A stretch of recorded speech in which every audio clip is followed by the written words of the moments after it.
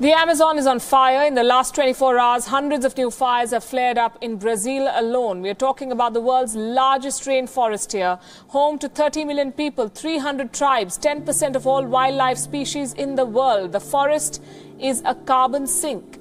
It stores around 100 years' worth of carbon emissions. Amazon is a climate stabilizer. But the forest is now burning. The rate is unprecedented. The situation is dire, and it is nothing short of a global emergency.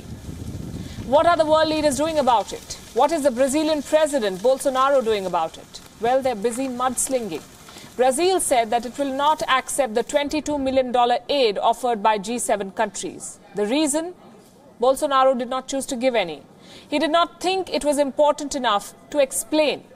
But he said that he will be open to discussing the aid if French President Emmanuel Macron withdraws his insults.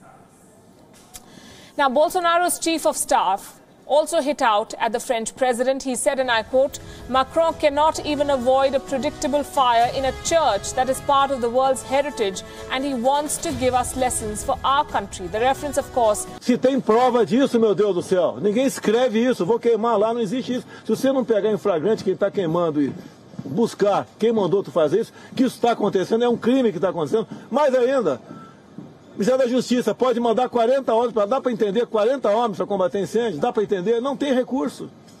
Chegou esse caos. Well, there aren't resources, but Bolsonaro has decided that he will take no help. He thinks the offer to help a burning forest is colonialist in nature. The decision has angered all of Brazil. The country's citizens are jeering the conduct of the president. Eu acho que a ajuda é sempre bem-vinda, desde que a gente saiba de onde está vindo e para onde está indo. Porque eu acho que a partir do momento que a ajuda chegar e for entregue para o governo brasileiro ou para o ministro Ricardo Salles, a gente sabe que esses recursos serão muito bem utilizados. Making matters worse is Bolsonaro's diplomatic conduct, or rather the lack of it. Bolsonaro is being slammed worldwide for endorsing sexism, and here's why. The Brazilian president liked a sexist post on French First Lady Brigitte Macron. The meme mocked the appearance of the French First Lady. It even compared her with Brazil's First Lady, Michelle Bolsonaro.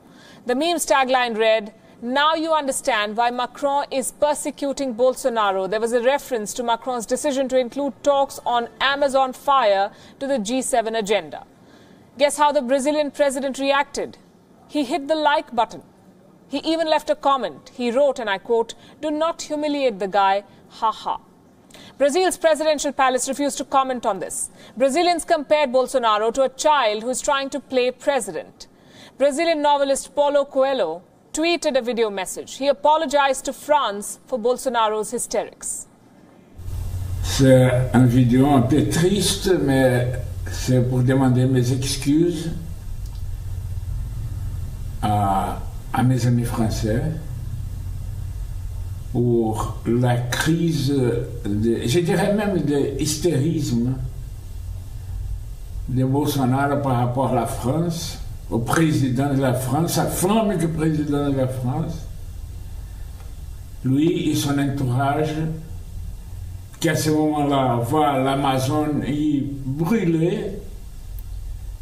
Ils n'ont pas aucun argument qui insulter, nier, dire n'importe quoi pour éviter de prendre la responsabilité de son gouvernement. C'est un moment de ténèbres au Brésil.